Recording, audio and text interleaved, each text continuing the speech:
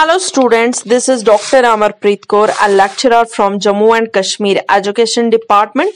Today's topic is food chain and food web. Students, always the title has a hidden meaning, okay? So always give some time on the topic. Think for a while, try to understand the title of the topic. There is some hidden meaning. If I am saying food chain, so understand that there is some link between food and a chain. Okay, so what kind of chain is involved in food chain? Let's understand.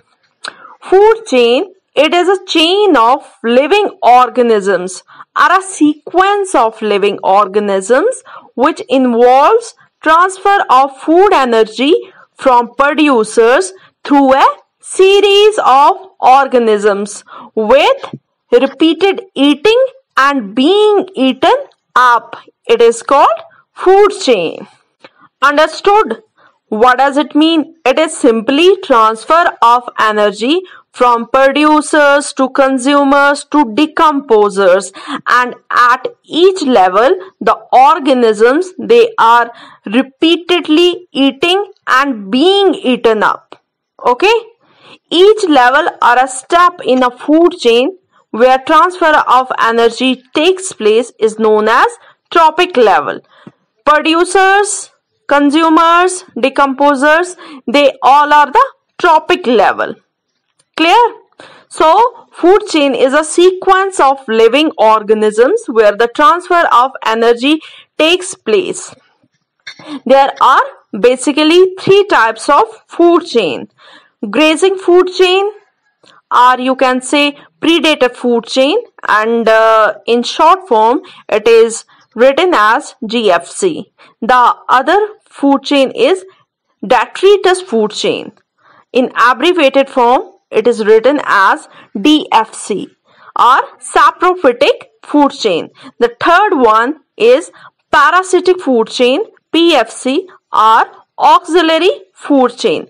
Grazing food chain or predatory food chain, detritus food chain or saprophytic food chain, and lastly parasitic food chain or auxiliary food chain.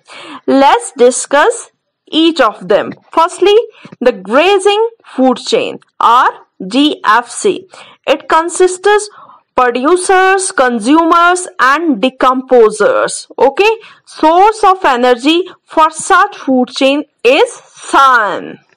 In such kind of food chain we have primary producers, or you can say PP, and they represent first trophic level. The second trophic level is the primary consumers or herbivores. These are those animals which feed on green plants. And at third trophic level we have secondary consumers or primary carnivores. These are those animals which feed on herbivores. Okay, so final we have T4 level or tertiary consumers or secondary carnivores. These are the animals which feed on secondary consumers. Clear? With an example you can understand in a better way.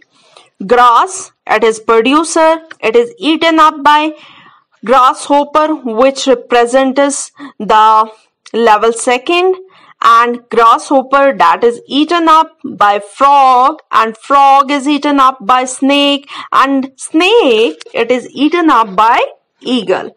It represents the food chain. Second type of food chain is detritus food chain, and it begins with dead organic matter. It is made up of decomposers, which are heterotrophic organisms. Okay, so let's take the common example detritus, which is dead or decaying organisms. They are eaten up by earthworm, and earthworm, it is eaten up by sparrow, and sparrow, it is eaten up by falcon. Okay, a very important point to note down. In terrestrial ecosystem, much fraction of energy flows through detritus food chain than grazing food chain. Clear? Lastly, we have parasitic food chain, and it starts with trees. Okay, trees, they are eaten up by herbivores or birds, and birds finally they are feeded, or you can say leaves or bugs, they feed on these birds. Clear? Now I will discuss about food web. In food web, what is happening?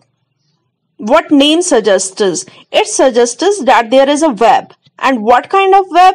It is a web of food chains, different food chains. You can say that different food chains like grazing food chain, detritus food chain, and parasitic food chain, they are interconnected and they will form a web-like structure that is known as food web.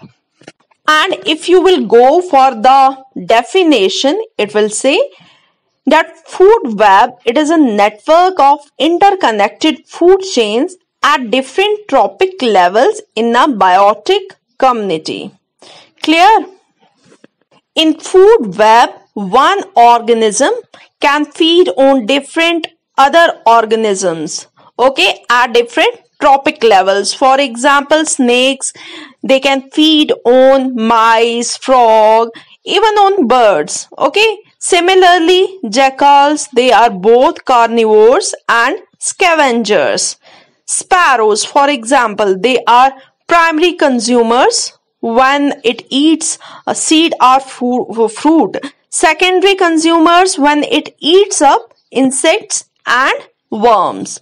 So, I guess you have understood clearly food chain and food web. If you have any doubt, you can visit my website, that is www.amarpreetkour.com, and you can comment and question over there. You can also listen to some previous lectures. Thank you.